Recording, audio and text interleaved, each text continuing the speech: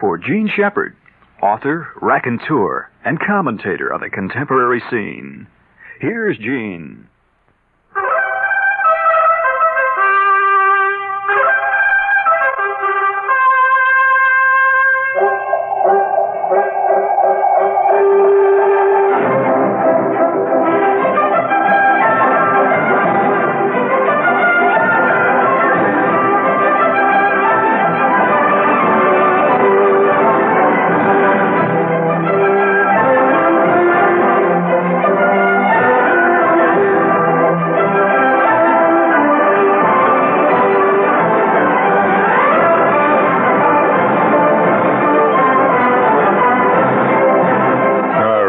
Chief is on the scene, and he's... My foot!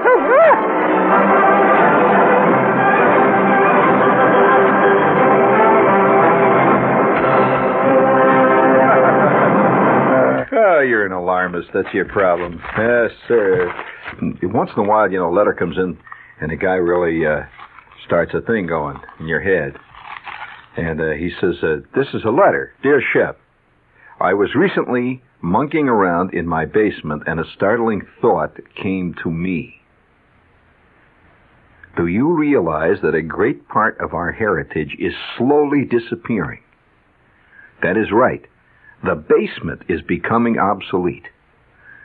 With the onslaught of new apartments and prefabricated houses, basements have been ignored.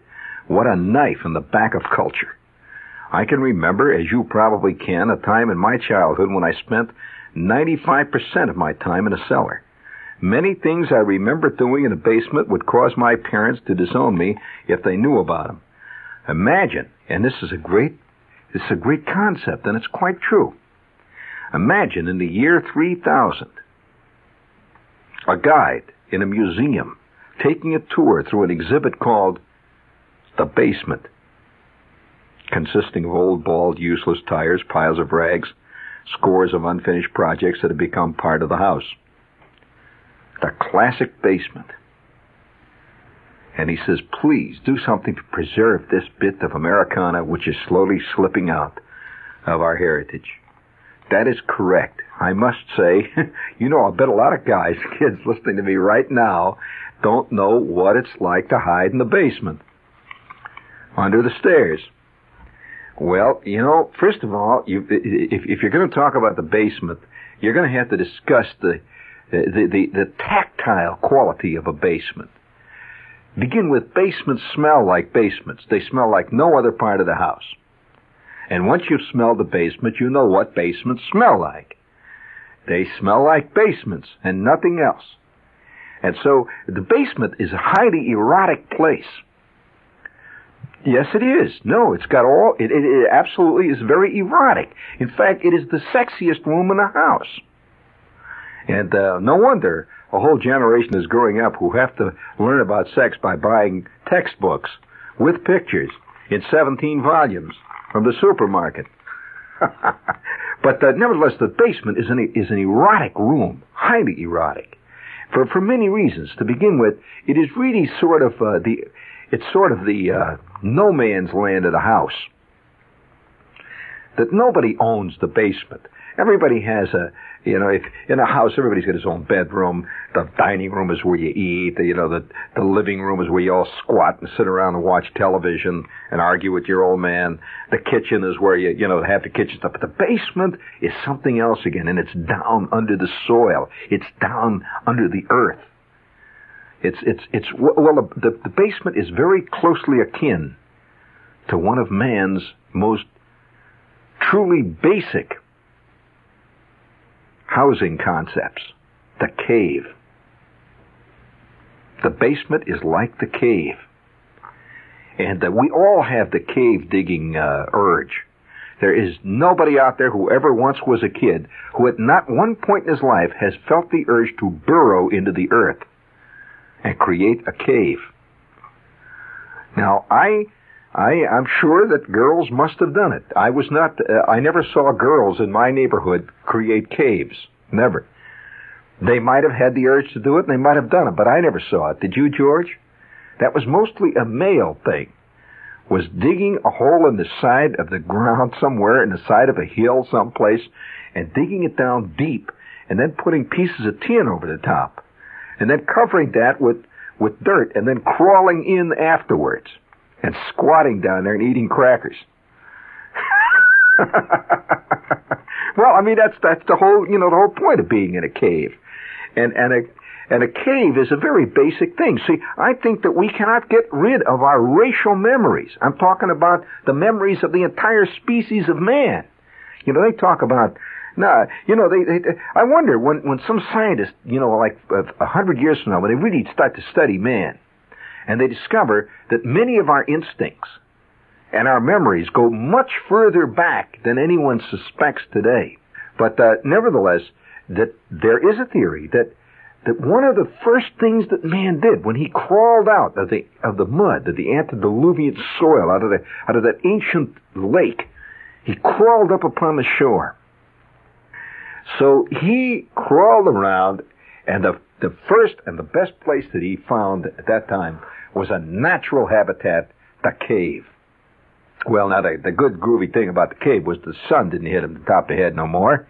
And also, that thing with those big teeth had trouble getting his head into the cave door there, see? The cave door was only 12 feet across. And this thing that was after him had a head about 15 feet wide, and just couldn't get his knob through there, see? But he could stick his tongue in there and look real bad. And then, at that point, several other types of creatures began to appear. See, they heard that there was this easy pickings, with this thing that laid around there and read the Sunday papers, and it had very short claws and not much in the way of teeth, and very tender skin. See, almost every other type of creature has very tough skin. And you yourself, if you were looking for something to eat, you surely wouldn't pick an alligator or a hooded cobra or even a goat. Goats got tough skin and all those hoofs and horns and stuff. Who would you look for? Yeah, your Uncle Fred. He looks good on a spit, suspended over a fire. You don't even have to skin him, because the skin is kind of nice. With a little butter and salt and pepper on it. It's not bad, So we were prime prey. That first moment, that first instant when man is laying in a cave there, and suddenly something comes tearing into the cave there real big, say, and he's yelling, and he's got teeth. That was the first saber-toothed tiger that showed up. And forget it, Og and Charlie was gone. Just like that. But they noticed one thing. On certain days, the saber-toothed tiger did not show up. Just didn't come around. Well, now it took many centuries for Og and Charlie to put that together, because their mind worked very slowly. In fact, their mind hardly ever worked at all, if at all.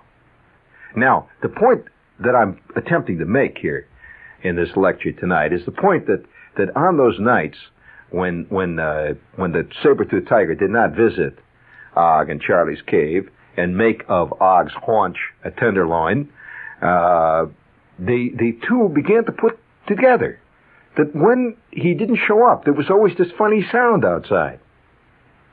And what was that funny sound, friends? It was not the sound of the A train going uptown. It was the sound of rain. This is the truth. That animals bed down in rain. Did you know that? That very few animals move when it's raining. That you'll find the deer, you'll find, especially the cats, the big cats.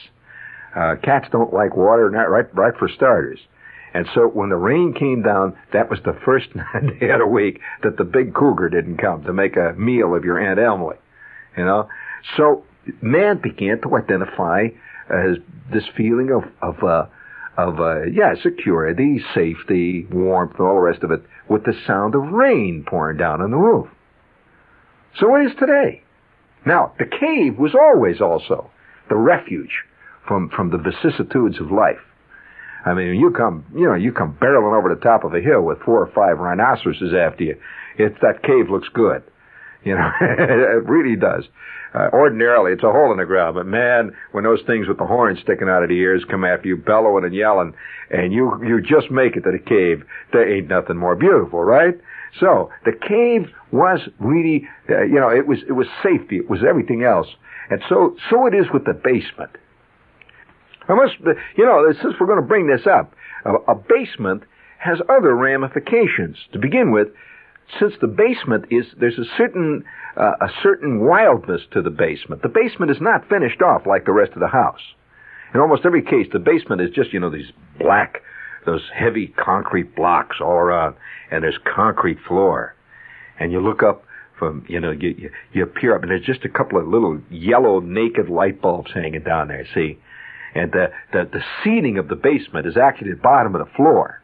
And it's a lot of pieces of wood, and it's dark, and there's cocoons and stuff in it, and there's dark corners in the basement, everywhere you look. And at the far end of the basement, it's really dark down there. And the mysterious quality of the basement adds to the religious intensity of the kids living above the basement, for one very good reason. The basement at night, below your feet, always seemed to be mysterious and filled with danger. Right under your feet was something dangerous, and you'd hear an occasional mysterious noise down there.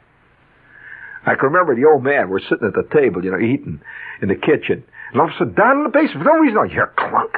I was, shh, wait, there's something in the basement. Shh. Now be careful, now be quiet, shh. Listen, did you hear anything? Dead silence from the basement. That underneath you, there was always this cavern. It was like a cave under you. Dark, mysterious. Even smelled different from the rest of the house. Had a different quality. One of the great traumas of my life occurred in the basement. It occurred in the wintertime. A dark, cold winter night. Now, all of the time I had lived in houses as a kid, we always had basements under us. And these basements were always, there was always this thing, about every couple of weeks, shh, there's something in the basement. And there never was. Well, one night, my mother was off on something. She was at the movies with Mrs. Bruner or something. My father was out of town. He was gone. My kid brother was at scout meeting. I was down at Schwartz's place. It was one of those strange kind of intersection of forces. And our house was set up on a well, it was raised up over the ground, actually, around there. It had a lawn that had a terrace down, kind of drifted down to the sidewalk. It was a one-story plan house, wooden frame bungalow, but it had a big basement in it. The basement was the entire size, well, the size of the whole house, not just a little hole in the ground. This is a real full basement. And it had a coal bin down in there. And also there was a great big pile of tires at the other end where the old man piled up all the 616 tires, and had all kinds of cans of paint and jazz. And there was a couple of old tables that my mother had stuck down there, and old folding chairs and all kinds of stuff hanging from the sides, the walls. The old man had inner tubes hanging there and tire tools, and he had a workbench down there piled high with ball jars full of nails and cigar boxes full of clamps and grommets and all that jazz.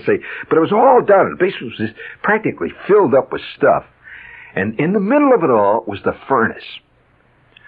So on this night, it was about 9 o'clock at night, maybe a little later, about 10 o'clock. I come walking up the street, and the house is dark. See, it's absolutely pitch black dark. Well, it was just a whole series of coincidences. Down the street, from the other side, I see my kid brother coming, and we meet right in front of the house. Well, just at that point, down the side street and turning left comes Mrs. Bruner's car. She stops the car and lets my mother out. All three of us have now met together on the street, just by a coincidence, before we were about to go in the house. I was just going to go in, see. So I said, "Hi, Ma." She's saying, "Yeah, how are you?" And my kid brother says, "Hi," And so all three of us walked around the house, up the driveway, and the house was dark. We walk up the back porch, and my mother has got the key. She opens the key of the house, and we walk in. That's nice and warm in the house. It's been colder than hell out. I mean, really cold out. This is a real Midwestern winter, and it's kind of still. Very little wind this night, but there were these huge icicles that hang down from the roof. And so into the kitchen we go. It's real warm. So Randy slams the door, and my mother just flips the lock on the thing, turns the light on. And the first thing that happened, of course, my kid brother dives into the icebox. He brings out his peanut butter and jelly, and all that stuff. So, we're just doing normal things. See, my mother goes into her bedroom, takes her coat off, walking around like that, and so she comes back out into the kitchen. I am now sitting at the kitchen table with a salami sandwich. My mother walks over to the refrigerator, and she takes out this can of milk or this bottle of milk. She's checking the stuff, and she brings something out and sits down. And just as she does that, we're just sitting there, casually talking, when all of a sudden, down in the basement, is the same sound, no different, no more sharp or delineated or dramatic than any other time. We had heard the same sounds all of our life. You hear clunk down there. At that, my brother goes, shh, there's something in the basement. I said, shh, be quiet, Randy. Shh. I heard it too. We sat there for a couple of minutes. Well, this is what we always did. Well, now, generally, at that time, had the old man been home, the old man would say, wait a minute, just a minute. Now I'm going to now check. He would have gone down and checked. But the old man is not there, see? So, 5 minutes go by, and then nothing happened, and that's it. See, we're sitting there again, and I'm making another salami sandwich, and my kid brother is talking away there, when suddenly, again, clunk, down in the basement. This time, it is a real clunk. And I thought I recognized what the sound was. Yeah, we had a couple of shovels up against the wall in the back of the basement. It would be the front of the house. The back from where we were. See, we were sitting in the kitchen. The front of the house was way at the other side, but that was the dark part of the basement. Would be the front of the house, see? Well, I thought I recognized it. It sounded like one of the shovels had just slid sideways and bumped into something. There was a slight hump like that. I said, shh, there's something in the basement. There really is something in the basement. We sat there for about 5 minutes, absolutely stunned, because it was unmistakable. There was something in the basement. I said, there's something in the basement. Well, my old man was gone. My kid brother was younger than I was. My mother is my mother. So I said, I'm going to go check. So I walk over to the door leading to the basement, and I take the doorknob and I start to open it. It made a rattling sound just like a doorknob makes. And just as I did that, I hear down again in the basement, pow! Something broke. A glass jar broke in the basement. And I want to tell you, now it ain't no way to kid yourself. There is something in the basement. But still, I didn't believe it, because all of my life, we had thought there was something in the basement. And there never turned out to be anything in the basement. So my mother says, be careful. Be careful. Close the door. My kid brother's sitting there, his eyes are as big as marbles. He's looking around. I said, there's something in the basement. I said, I'm going to go get my shotgun. Well, I had a shotgun. Now, I was at the time about 17, 16, and I had a 410 gauge shotgun, an over and under. Now, if you don't know much about shotguns, an over and under is a double-barrel shotgun in which one barrel is above the other instead of parallel side by side. It was an over and under Remington .410 gauge shotgun with fine bird shot in it. So I said, wait a minute, I'm going to get the gun. And my mother says, be careful. Be careful. And so at that, I go through the living room and into my bedroom, into my closet, and there leaning up against the corner of the closet was my gun case. By the way, this was the greatest possession of my life, this shotgun. I never went hunting much with it, but we used to go out and we would do target practice with the shotgun. You know, in fact, at one time I was kind of into skeet, and one of the guys had one of these target slings. We shoot these clay targets. It was a great sport. So, you know, and I had this .410. So I zip it out of the bag, and I slip 2 shells into it. And I walk back through the living room and through the dining room, and it was dark. And by God, I hear another sound down there. There is something down there. What do you do? So I go to the door, and I hold on to the knob. Now, I would never do it today, but I did it then. I open the door. Now, you do a lot of dumb things in your life, and this was one of the dumber ones. The light was lit upstairs, but there was, no light going down these steps. But there was a light in the coal bin. But you had to go halfway down the steps to turn the basement light on. So I said to my mother, Mom! I said, hey, Mom! You better call the police or something. So she says, okay. I start down the steps. At that point that I hit the landing, just as I hit the landing, and I was scared, man, I hear another clunk, clunk, clunk. Something bumped 3 times, just clunk, clunk, clunk, like that. It was somebody knocking over a wooden box, or something, knocking over a wooden box. Well, the only thing I could think to do was to stick my head down under the wall. See, I was down on the landing now, and I stick my head down. I said, all right, who's ever down there, you get out of here. You hear? You get out of here. No sound. No sound. Come on, get out of there. And I hear my mother up on the next floor. I hear her talking on the phone. And then everything happened so damn fast. I reached up, went down 2 more steps, reached up, and flicked the light on. Well, at that, I see, I'm now down on the basement floor, and I'm right there, right next to the steps, when I see these 2 dark shapes coming at me. Oh, my God. And they just moved right out of the back of this darkness, just moved at me, and coming real fast. I says, you guys, stop it! Stop it! You stop it! And without any warning, something went off. It went pow, and it wasn't what I had. I just heard a lot of noise down there, and I just took the gun and I went kaboom, kaboom, like that, into the darkness.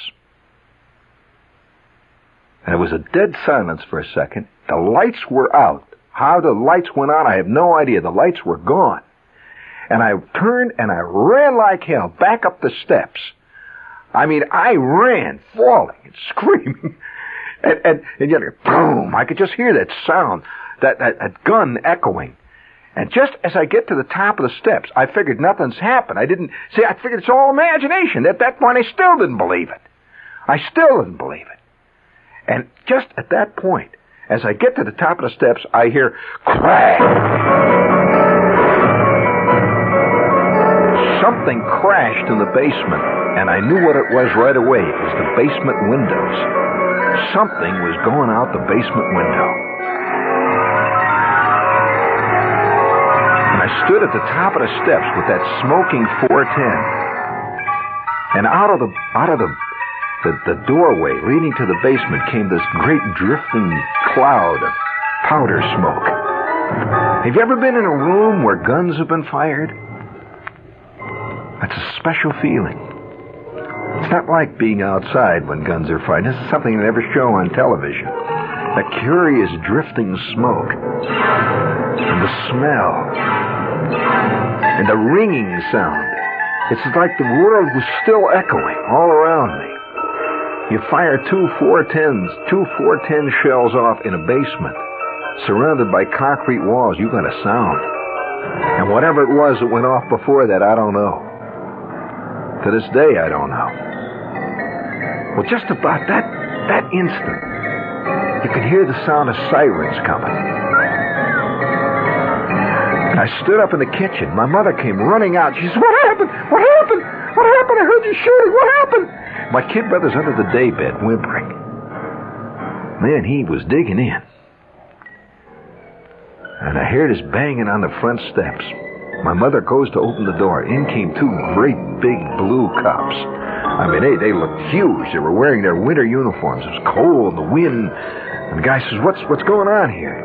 My mother says, "Something in the basement." And the cop walked to the doorway, and he says, "My God, you've been shooting. There's somebody been shooting here." I said, "Yeah, I shot the 410 down in the basement." He said, "You did what?" I said, "I shot the 410 in the basement."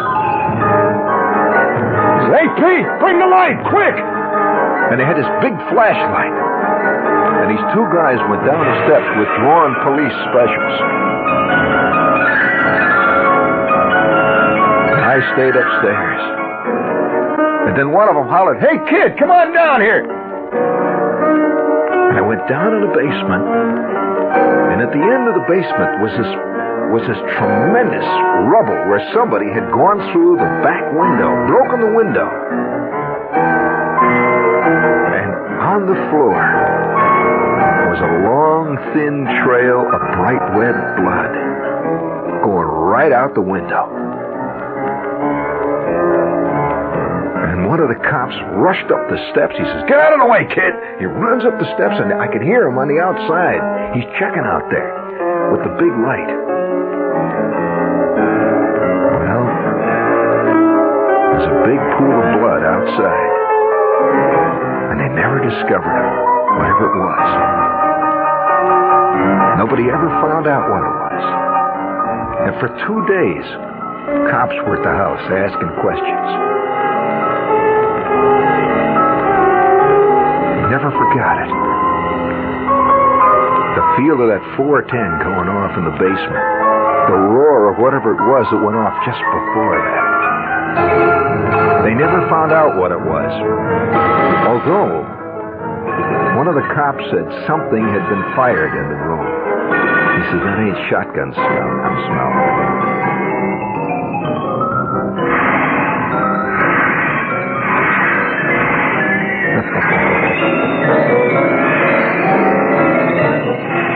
Every time I see Adam at 12, I get nervous.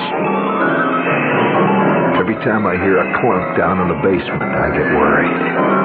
And so any of you kids who grew up without a basement below you have grown up totally unaware of the true nature of dark, shifting evil.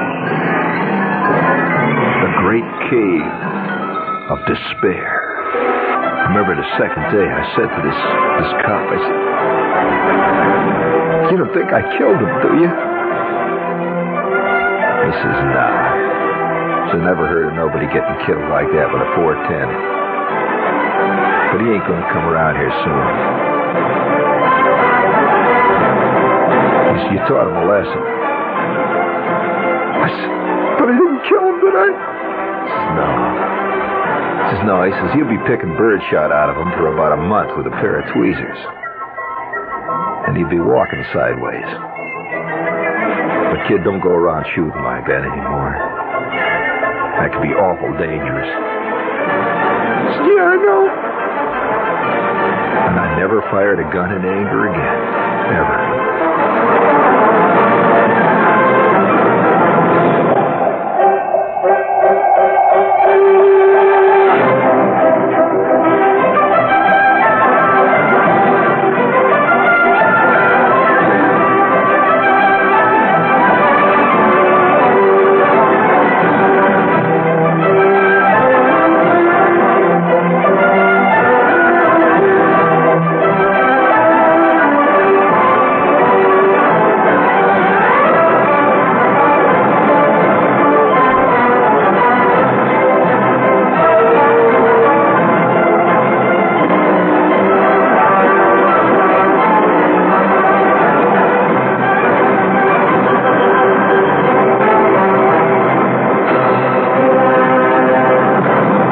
listening to Gene Shepherd, author, raconteur, and commentator on a contemporary scene.